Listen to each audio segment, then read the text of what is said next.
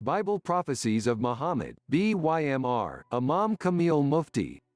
Part 4 of 4, More New Testament Prophecies of Muhammad. 5. Jesus describes the function of the other Paracletus, John chapter 16 verse 13, he will guide you into all the truth. God says in the Quran of Muhammad, O mankind! The messenger has now come unto you with the truth from your Lord, believe, then, for your own good. Quran 4-170. John chapter 16 verse 14, he will glorify me. The Quran brought by Muhammad glorifies Jesus. Who shall become known as the Christ Jesus, son of Mary, of great honor in this world and in the life to come, and shall be of those who are drawn near unto God. Quran 3:45. Muhammad also glorified Jesus. Whoever testifies that none deserves worship except God, who has no partner, and that Muhammad is his servant and messenger, and that Jesus is the servant of God, his messenger, and his word which he bestowed in Mary, and a spirit created from him, and that paradise is true, and that hell is true, God will admit him into paradise, according to his deeds. Sahih al-Bukhari, Sahih Muslim. John chapter 16 verse 8, he will convince the world of its sin, and of God's righteousness, and of the coming judgment. The Quran announces, indeed, they have disbelieved who say, God is the Christ, son of Mary, seeing that the Christ himself said, O children of Israel! Worship God alone, who is my Lord as well as your Lord. Indeed, whoever ascribes divinity to any being beside God, unto him will God deny paradise, and his goal shall be the fire, and there are not for the wrongdoers any helpers. Quran 5-72. John chapter 16 verse 13, he shall not speak of himself, but whatsoever he shall hear, that shall he speak.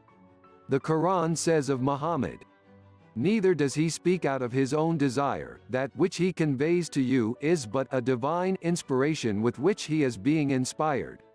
Quran 53-3-4. John chapter 14 verse 26, and bring all things to your remembrance, whatsoever I have said unto you. The words of the Quran. While the Messiah had said, O children of Israel, worship God, my Lord and your Lord. Quran 5-72. Reminds people of the first and greatest command of Jesus they have forgotten. The first of all the commandments is, Hear, O Israel, the Lord our God is one Lord.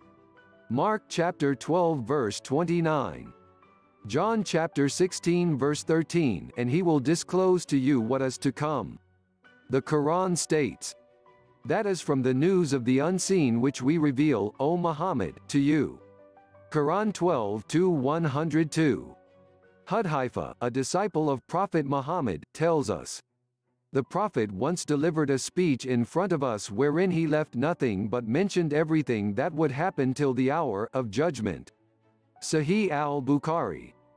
John chapter 14 verse 16, that he may abide with you forever. Meaning his original teachings will remain forever. Muhammad was God's last prophet to humanity. His teachings are perfectly preserved. He lives in the hearts and minds of his adoring followers who worship God in his exact imitation. No man, including Jesus or Muhammad, has an eternal life on earth. Paracletus is not an exception either.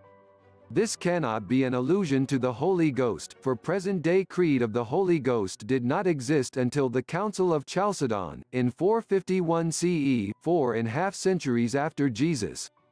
John chapter 14 verse 17, he will be the Spirit of truth.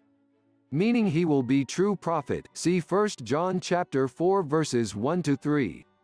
John chapter 14 verse 17, the world neither sees him. Many people in the world today do not know Muhammad. John chapter 14 verse 17, nor knows him. Fewer people recognize the real Muhammad, God's prophet of mercy. John chapter 14 verse 26, the advocate Paracletus. Muhammad will be the advocate of humanity at large and of sinful believers on Judgment Day. People will look for those who can intercede on their behalf to God to reduce the distress and suffering on Day of Judgment.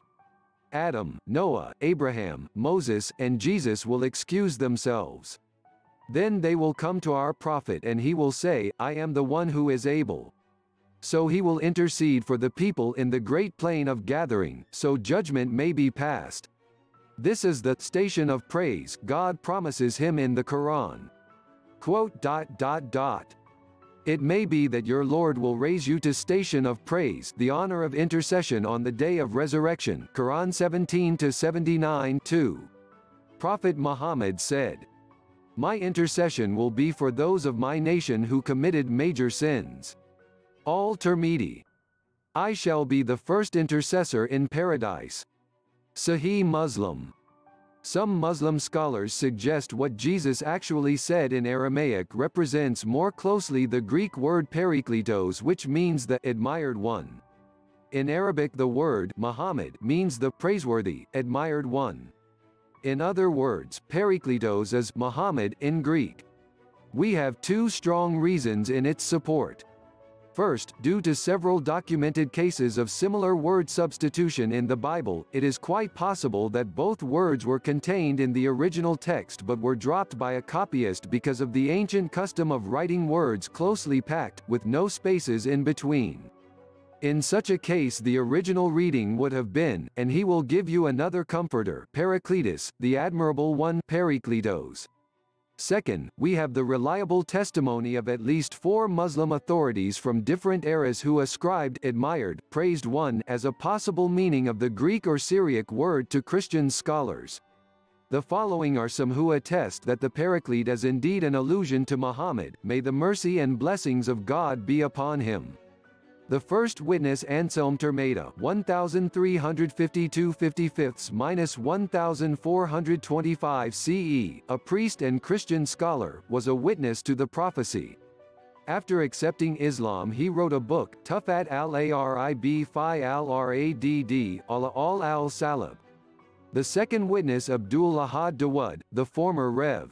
David Abdu Benjamin Keldani, B.D., a Roman Catholic priest of the Uniate Chaldean sect. After accepting Islam, he wrote the book, Muhammad in the Bible. He writes in this book, There is not the slightest doubt that by Paraclete, Prophet Muhammad, i.e. Ahmad, is intended. The third witness, a synopsis of the life of Muhammad Asad, has already been given above. Commenting on the verse, An apostle who shall come after me, whose name shall be Ahmad, Quran 61-6. Where Jesus predicts the coming of Muhammad, Asad explains that the word Paracletus is almost certainly a corruption of Parakletos, the much praised, an exact Greek translation of the Aramaic term or name Muhammad. It is to be borne in mind that Aramaic was the language used in Palestine at the time of, and for some centuries after, Jesus, and was thus undoubtedly the language in which the original, now lost, texts of the Gospels were composed. In view of the phonetic closeness of Parakletos and Paracletus, it is easy to understand how the translator, or, more probably, a later scribe, confused these two expressions. It is significant that both the Aramaic Muhammad and the Greek Parakletos have the same meaning as the two names of the last prophet, Muhammad and Ahmad, both of which are derived from the Hebrew verb hamida, he praised, and the Hebrew noun hamd, praise. Thanks for watching and sharing. Leave a comment below and let me know what you think. For more information, please visit www.nomuhammad.org.